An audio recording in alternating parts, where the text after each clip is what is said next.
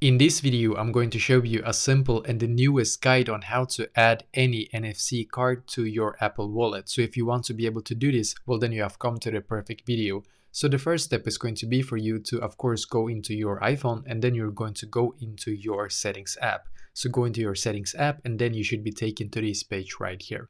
So what you're going to do on this page right here is search for NFC. So search for NFC in here and click on it. And as you can see, you should now be taken to this page right here. So if you have this one turned off right now, turn it on because you need to enable this one for it to work, just so you know. And now when you have actually enabled it, well then what you're going to do is to close your settings app and then you're going to search for shortcuts. And then click on this app right here. And as you can see, you should now be taken to this page. Now what you're going to do is to select where it says automation. So select automation.